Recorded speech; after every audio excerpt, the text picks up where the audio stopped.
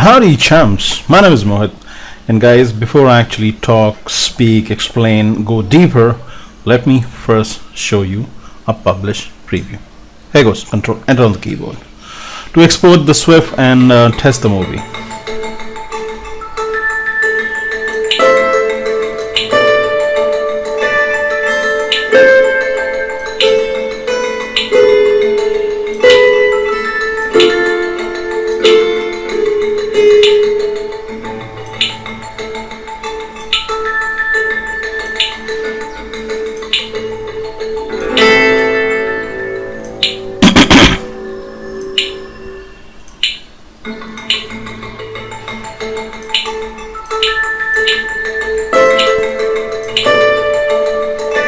Right, so guys, so many things came across. I'm sure you might have understood that not only is this photo slideshow, a photo gallery, button controlled, it's also thumb controlled.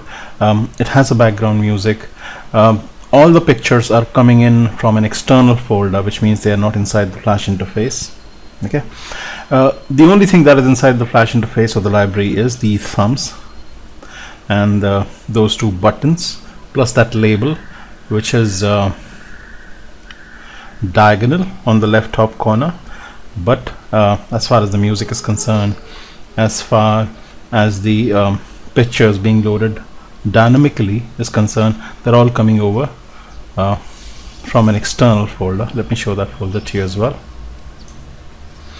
Okay, so this is the folder called musical slideshow, which is hosting this images folder where all the 5 pictures have been stored or kept or housed. Right, not only that guys, a piece of music which is soothing music, which is an MP3 format music clip, is also stored externally. So later on what you can do is you can change this music clip, retaining the name of the music, the file name that is. You can change the images, increase or decrease them as well, and but you should retain the same name: 1.jpg, 2.jpg, 3.jpg. In case they are PNG images, you'll need to go to the ActionScript and make certain alterations to the script.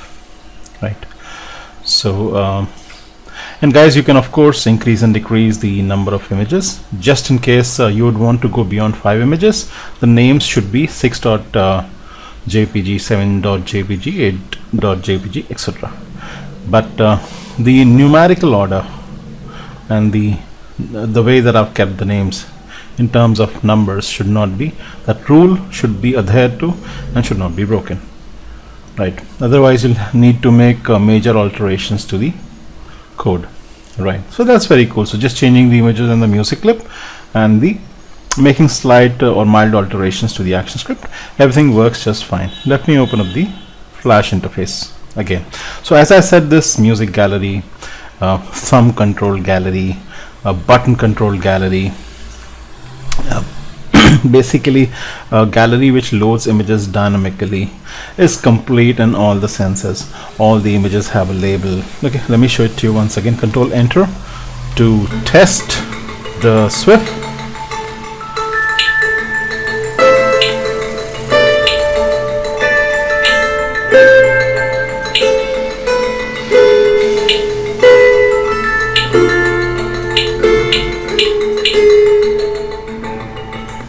Okay, and let me also open up the actions panel for you guys. It's a pretty lengthy one, obvious, since we have so many functions. I forgot to tell you that this photo slideshow is such that if you mouse over, the timer stops. So basically, since there is an automatic progression of the pictures too, the images change automatically from one to the other. That progression stops, but when you take the mouse pointer away from the pictures or off the pictures, the timer kicks again and the progression starts to the next image once again. Okay, so that's also there. So it's an automatic gallery, button controlled, thumb controlled, with the background music. So what else can you ask for, with the labels that change automatically? So much. Okay, one of the key questions, see, the script is 120 20 lines odd, so it's a pretty big script. So what I've done is I've actually put a lot of comments like in line number 15, so thus making the script self-explanatory. Guys, I'm not going to go into the detail of how this script was made, but what I'm going to do is I'm going to tell you what if you change the pictures. Just give me a minute. Let me put some description for this comment as well. Controlling the thumbnails, right? So what may happen is you may change the number of pictures lying externally, and then you might want to come inside the script and make the alterations. So I'm only going to talk about the alterations that you need to make, right?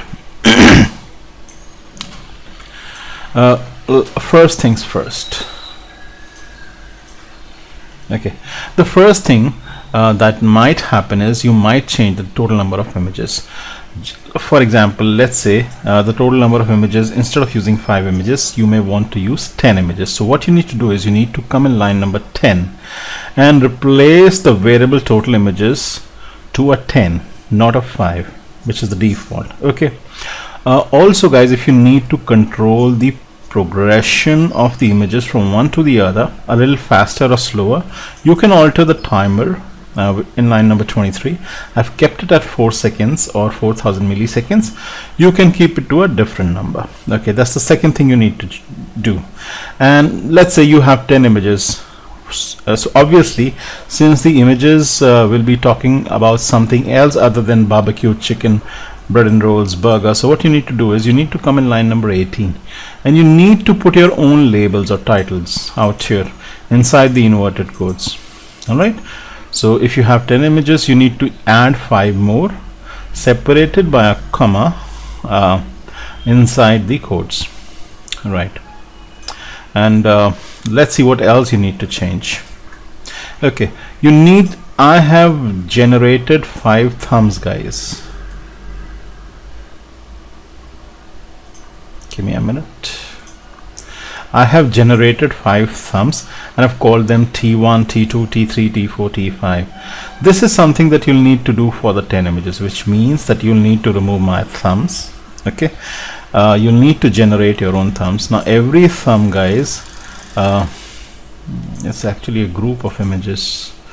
What I've done is 80 by 16 dimension. So you'll need to import all the pictures inside the library. You'll need to make them much smaller.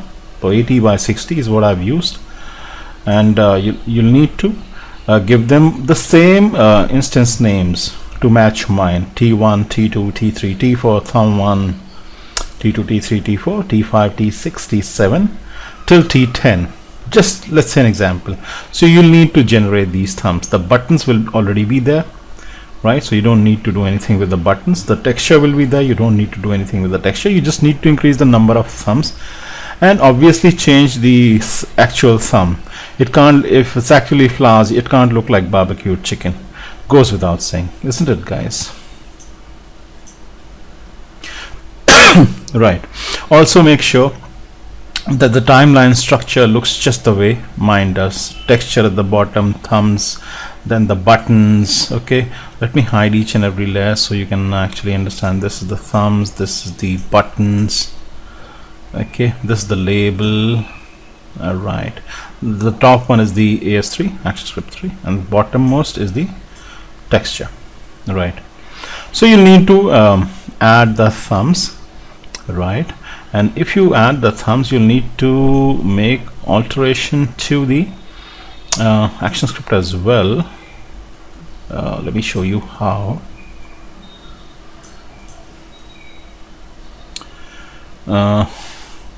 We have a section called controlling the thumbs. It says T1.add event listener, T2.add event listener.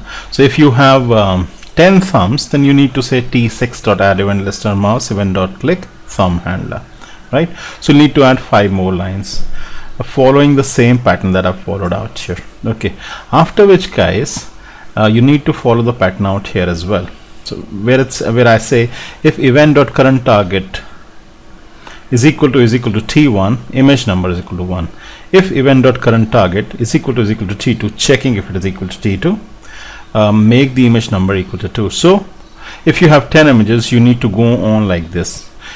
Else if event.currentTarget is equal to t5, image number is equal to 5. If event.currentTarget is equal to t6, then image number should be 6, so on and so forth. So just follow the pattern that I've followed out here, guys, and you should be able to do it, right? So as I said, it's a lengthy script, guys. I will definitely not go into the details of explaining each and every line. I've left a lot of comments, so for most people who are smart enough, who know a decent amount of ActionScript, should be able to understand it. So let me terminate this tutorial saying that, let's say for example you go from 5 images to 10 in the external folder where I've kept all the images. You replace the images, put your own 10 images, please name them 1.jpg, 2.jpg or png. In case it's png, you need to make this jpg into a png, guys, out here in line number 29. Okay, don't mix png and jpgs together, that's a warning, don't do that.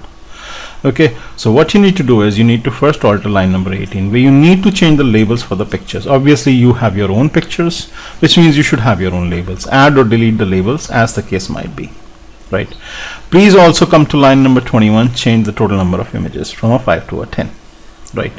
If you want to slow down the automatic progression or increase the rate at which the pictures progress, please change the timer delay value from a 4000 to a 5000 or a 3000, whatever, right?